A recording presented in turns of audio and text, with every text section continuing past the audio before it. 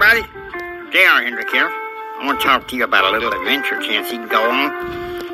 Don't you use this service called Travel. It'll take you to various travel vistas, airlines, hotels, whatever services you need. Truby Travel found the best package for you. In order to access it, I want you to go ahead and contact an ACN distributor near you. Y'all take care and God bless you, okay? Leadership, flashing with excellence. Light shine bright everywhere we go. Music for the people, making music for the people. Light shine bright everywhere we go. Light shine bright everywhere we go.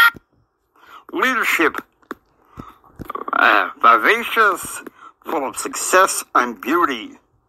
Everywhere we go. Music for the people, making music for the people. Here is our latest details, independent of politics, the James A. Hendrick School of Leadership. You're going to have to change that song eventually in January because we're going to be going back to politics and, I've been trying to ease you into it. So, to that extent, here we go. Government doesn't solve problems.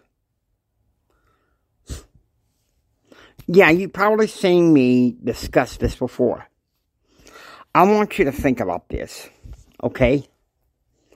For one instance, Obamacare, or shall we now call it Biden care, single-payer universal health coverage. Oh, that's gotten a lot of people enrolled, hasn't it? Gotta pay the bills, I guess. I want to talk to you about a better healthcare service. It's not insurance. It's called Impact Health Sharing. Let me tell you something. It's people pay into a health sharing account, and everyone shares the burdens from their medical bills, okay? And that is the blessing. I'll be back with you in a minute. We'll pour me a glass of root beer. I'm going to talk to you why government is the problem. I want to go ahead and level with you. Government is not going to solve the healthcare debate. I mean, neither conservative nor liberal has really given a fair assessment of the thing. Medicare and Medicaid. LBJ's Great Society. Oh boy. You don't want to get me started on LBJ. When I first read about him in junior high school, I was about 15. I thought, well, this great society can't be so bad.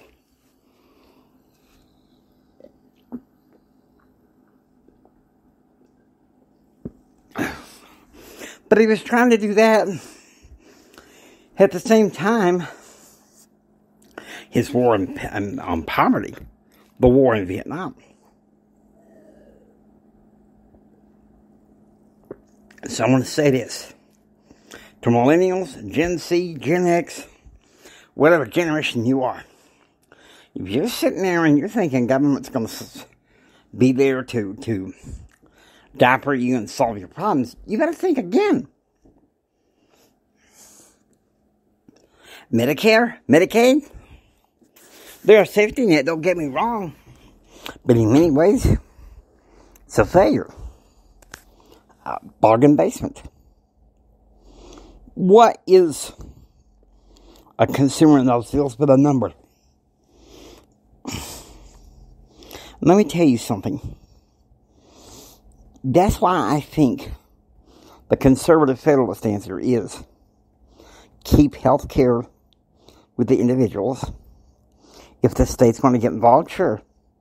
The states. But I think some good public-private partnerships would be good when it comes to healthcare. And people say, no, that won't work, that won't work, that won't work. But who's the majority that says it don't work? Liberals. And lukewarm milk toast conservatives. Hate to say this, but it's true. If you're expecting government to solve your problems, you're going to be waiting for a long time.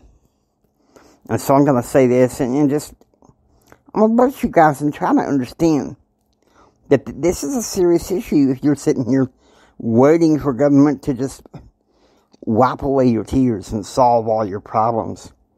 They don't. Government is not functioning like it should. Any of us who are conservative federalists know this. Speaking of which, February the 17th will be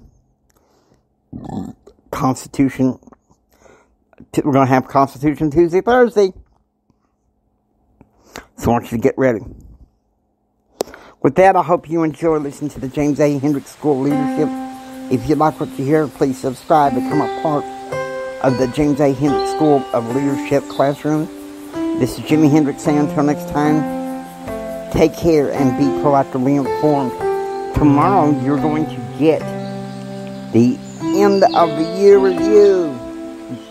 I may go ahead and start taping that right away. In the meantime, take care, you guys, and be proactively informed. God bless you.